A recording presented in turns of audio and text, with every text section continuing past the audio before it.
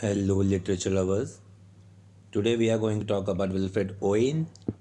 He was an English poet and soldier, and he was one of the leading poets of First World War. His war poetry on the horrors of trenches and gas warfare was much influenced by his mentor Siegfried Sassoon and stood in contrast to the public perception of war at the time and to the confidently patriotic verse written by earlier war poets such as Rupert Brooke. Among his best known works, most of which were published posthumously, are Dulcet Decorumest, Insensibility, Anthem for Doomed Youth, Futility, Spring Offensive, and Strange Meeting. On 21st October 1915, he enlisted in the Artist Rifles Officers Training Corps. For the next 7 months, he trained at Hare Hall Camp in Essex.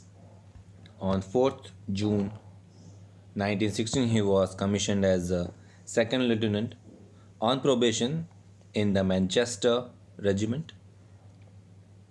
Initially, Owen held his troops in contempt for their loutish behavior and in a letter to his mother described his company as expressionless lumps.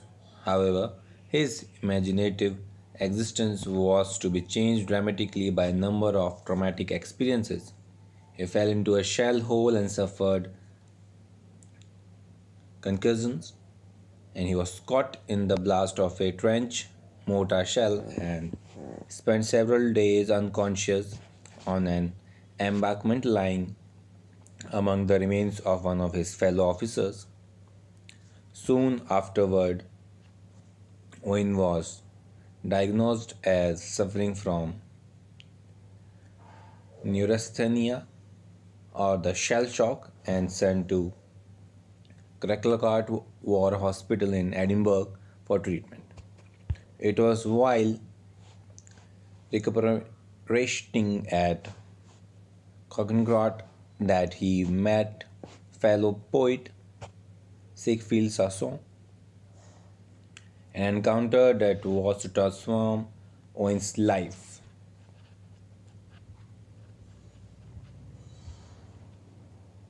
Talking about his works, Owen was regarded by many as the greatest poet of First World War, known for his verse about the horrors of trench and gas warfare. He had been writing poetry for some years before the war, himself dating his poetic beginnings to a stay at Broxton by the Hill when he was 10 years old. The letter of W.B. Yeats was a significant influence for Owen, but Yeats did not reciprocate Owen's admiration, including from the Oxford Book of Modern Verse, a decision Yeats later defended, saying Owen was all blood, dirt, and sucked sugar stick, and unworthy of the poet's corner of a country newspaper. Yeats elaborate in all the great tragedies. Tragedy is a joy to the man who dies. If war is necessary in our time and place, it is best to forget its suffering as we do the discomfort of fever. The Romantic poets Shelley and Keats influenced much of his early poetry, and his great friend, the poet Siegfried Sassoon, later had a profound effect on his poetic voice, and Owen's most famous poem, Dulcet Decorous and Anthem of the Doomed Youth, show result of Sassoon's influence. Owen's poem had the benefit of strong patronage, and it was a combination of Sassoon's influence, support from Edith Sitwell, These are some of the list of the works that really helped him in better understanding.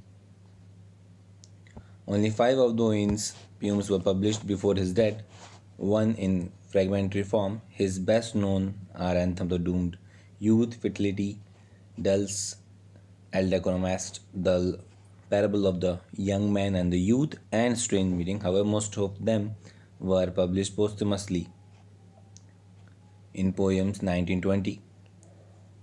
Fundamental in these last poems, Soldier's Dream, that deals with Owen's conception of war.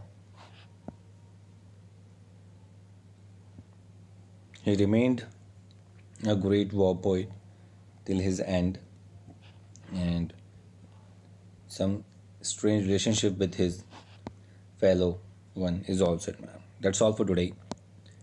Do share your views. Thanks for listening.